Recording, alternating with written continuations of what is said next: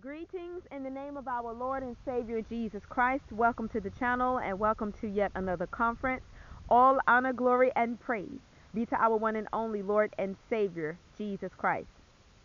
Well, the words I want to convey today are get right, church, and let's go home. Oh, glory, hallelujah. Somebody bless his holy name. Let me tell you something.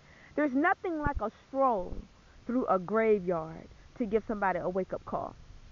Do I have any witnesses out there?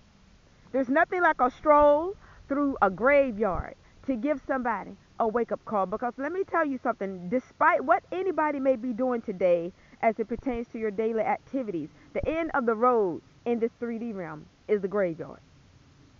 Or, if a person, if they decide cremation, but you all get the gist of my point, meaning that you're not going to be here forever.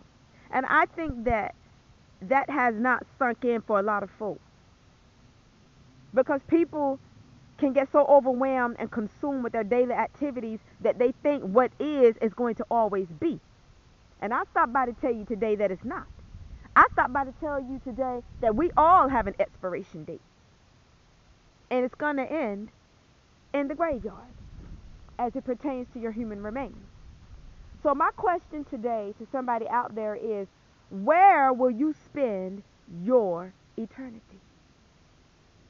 Where are you going to reside forever? And the thing about it is a lot of people really don't care that much about the other side because, well, first of all, a lot of people don't believe there's a heaven or a hell. And then a lot of people don't believe there's even a God. But the Bible says the fool has said in his heart that there is no God. And then a lot of people feel like, oh, well, if they go to hell, they're just going to be out of their mind and they're not going to know they're there. That's one of the biggest lies of Satan the devil, is that you will be out of your mind and you will not maintain your consciousness. You will be fully conscious of where you are if you go to hell. You're not going to be out of your mind. You're not going to be asleep. You're not going to be in a half sleep, half awake state, which I think is some type of sleep paralysis. I think that's the correct term, or something like that they call it. And it's that state that people can go in when you're conscious in the 3D realm, but you're also conscious in the spiritual realm. So meaning, you may be able to see things in the spiritual realm when you're in that having that sleep paralysis. I think that's what you call it. That you may not be able to see when you're fully conscious. Because see, one thing I believe, and I'm correct, I believe I'm correct about this, is that as it pertains to death, as a person is finds themselves in transition from one reality to the next, the more that they die to this 3D realm, the more that they become more alive to the spiritual realm. And what I'm no, not more alive, but more conscious to the spiritual realm. So, and I feel like that's the reason why a lot of people, when they die in Christ or they fall asleep in Christ, say that a lot of people say they have an experience where they saw a light, and it was Jesus, or maybe they were in a dark tunnel. I don't know, and maybe they saw a light at the end of the tunnel. I don't know, you guys. It's different experiences that people have when they have near-death experiences.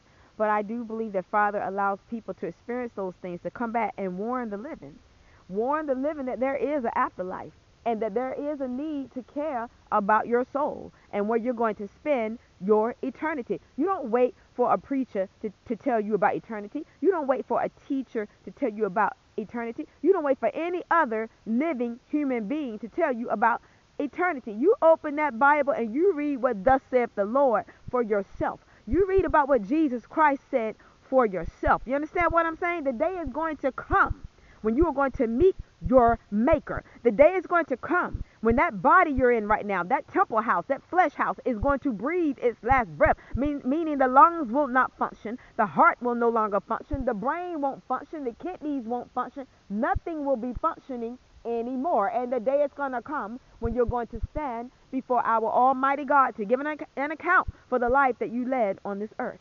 The Bible says that the Lord ponders the heart.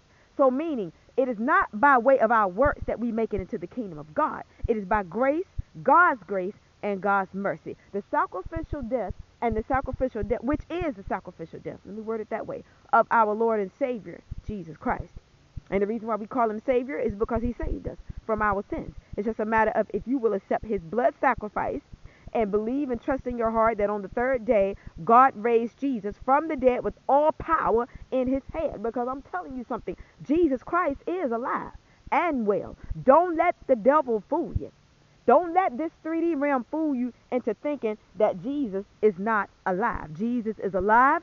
Jesus is conscious. He's not in some dark, cold grave with a stone rolled in front of it. Because, if you read the Holy Scriptures, you will see that the stone was rolled away. And that stone was unbelievably heavy.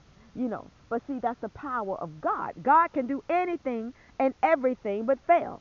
A lot of you out there are facing difficult situations and circumstances right now, and you really can't see your way. Well, see, that's the walk of faith right there. You must walk with a blind faith in God, meaning it's just like a little child. I think I emphasized this in another conference. It's as if a child was holding a parent's hand and the child closed his eyes as the parent led him across a busy highway. That's how we have to trust God. And I know sometimes it's easier said than done, because it is within our nature to want to be our own problem solvers and want to be our own heroes. But let me tell you something. When you walk with God, when you honor God and obey God, you must deny self. Oh my God. And you must accept the ways and the statutes and the standards of our Almighty God, who sees what you don't see, hears what you don't hear, and knows what you don't know.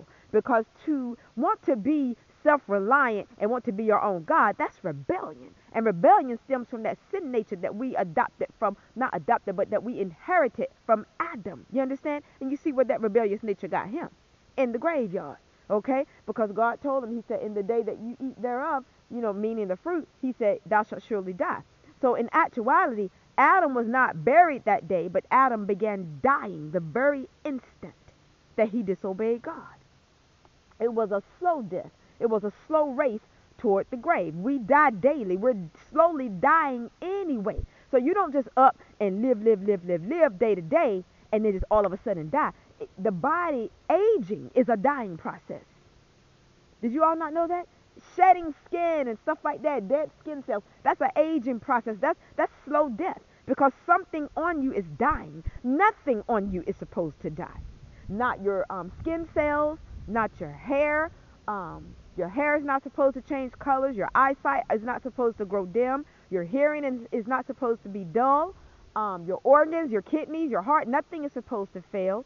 Your brain, you're supposed to be able to have a sharp memory all the time, no matter how old you are. But look, let me tell you something. The body is under a curse. The body is suffering up under a sin curse. You understand? That's the reason why these bodies have to be shed. But the spirit is renewed day in Jesus Christ, day by day, if he be your Lord and Savior. And if he's not your Lord and Savior, then your spirit is damned. If Jesus Christ is not your Lord and Savior, you are damned right now, this moment. How does that make you feel? Let me give you all time to mentally process that right now. If Jesus Christ right now is not your Lord and Savior, you are currently damned.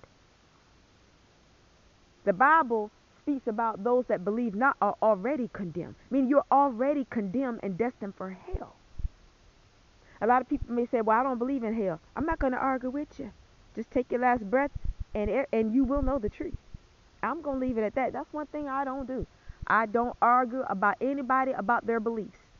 The only thing I do is tell people what the creator of the entire universe had to say about hell. If God created hell, who is humanity to say he didn't? Because the wicked has to be punished. Look how filthy this world is.